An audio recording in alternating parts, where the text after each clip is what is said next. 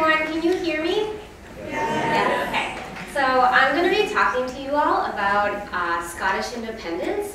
Scottish independence is a really cool phenomenon that's happening in world politics today, mostly because we don't really see first world countries choosing to become independent from a bigger union. Usually there's a lot of violence and political unrest involved, such as the case with Crimea right now, but Scottish independence is very different because there is a vote involved and there's a lot of political stability and peace. So I'm going to give you guys a little bit of a history lesson and a geography lesson to put the issue of Scottish independence in context, and then we can talk a little bit about the issue as it's developing now. So Scotland is part of the United Kingdom. The United Kingdom consists of England, Scotland, Wales, and Northern Ireland. And Scotland joined the Union in 1707. Wales was the first in the 16th century, 1535 and 1542 respectively. And Northern Ireland joined about a century later in 1807. And just a little bit of vocabulary. Great Britain is not synonymous with the UK. Great Britain means England, Wales, and Scotland, not including Northern Ireland, is like the continental area. But we're going to be talking about Scotland, which is this area right here. It's the northern part of it that includes the Shetland Islands and the Orkney Islands. So that's, and just to give a little bit of context, the landmass and population size of Scotland is roughly about the same as the state of Massachusetts. So a little bit of a history lesson. As I said before, the Act of Union was passed on May 1st, 1707, which was the piece of legislation that combined the Scottish Parliament with the English Parliament. This was a parliamentary union, not a monarchical one, because Scotland and England shared the same monarch beginning in about the 16th century. King James was the king in this time, and he had been the monarch of Scotland and England. Previous to this, it was just the parliaments now joined to create laws for both countries. Centuries later, in 1998, the Scotland Bill created a devolved Scottish Parliament, which devolution is basically the process of gaining more political rights. So Scotland has been gaining more legal and political rights over that land since 1707, but mostly in the past 2 decades or so. And this is the Scottish Parliament right here, these pictures. This was built in 2005, and it's really a fantastic building. So right now, Scotland has set a date for a referendum vote of September 18th, 2014.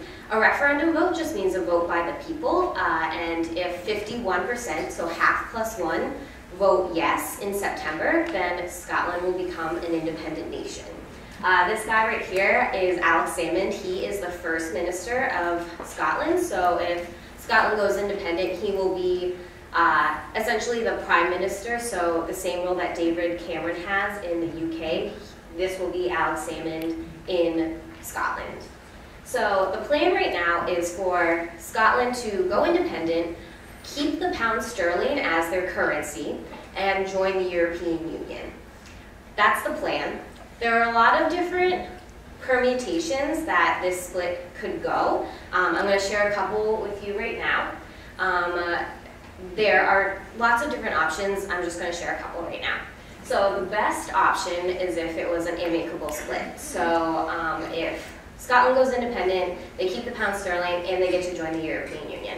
If that's the case, the United States isn't really going to have to toe any international tensions or cross any international boundaries, because everyone will be happy with an independent Scotland. A kind of bad situation is if the split didn't go as well, if the UK didn't support the split for an independent Scotland, which is most likely the case. David Cameron, the man in this picture, has been adamantly against Scottish independence. He is the lead of the Better Together campaign, which is the opposition to the Yes campaign for Scottish independence.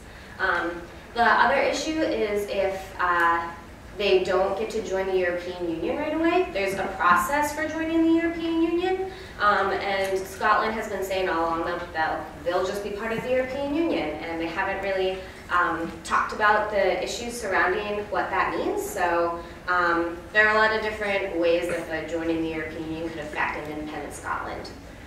The worst situation would be if there was no separation at all.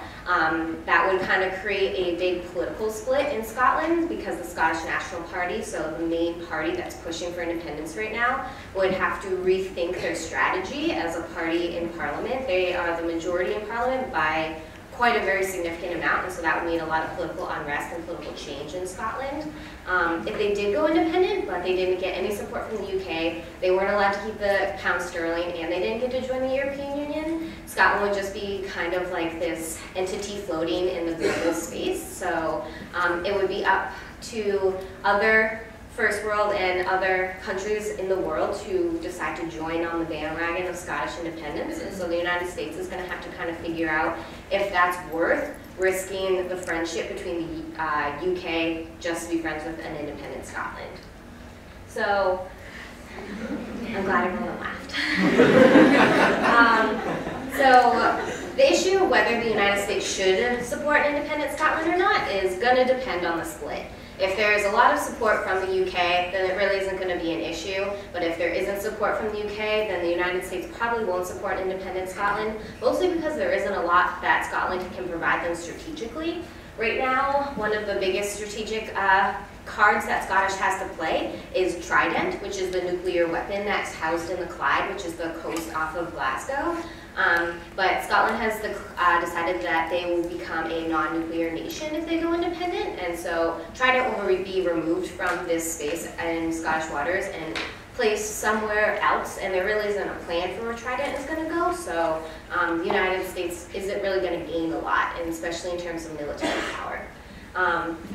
The biggest scandal in Scottish independence is that the Better Together campaign, the opposition to Scottish independence, just leaked a white paper where David Cameron, the Prime Minister of Scotland and the biggest opposition to Scottish independence, who had been adamantly saying that Scotland wouldn't be in a currency union with the UK. A white paper just came out and said that, of course, they would be in a currency union with the UK because it's better for the UK. Scotland is retained in that space.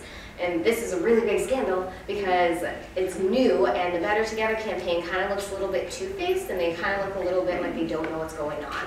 And so the Scottish vote right now is polling at 45%, and the Yes campaign believes that this split between the Better Together campaign is going to boost their numbers to 51% by September. So we, as Americans, one of the greatest superpowers in the world, need to decide where we stand on this issue. Are we going to support an independent Scotland, or are we staunch unionists and believe that the UK should remain intact? So, thank you very much.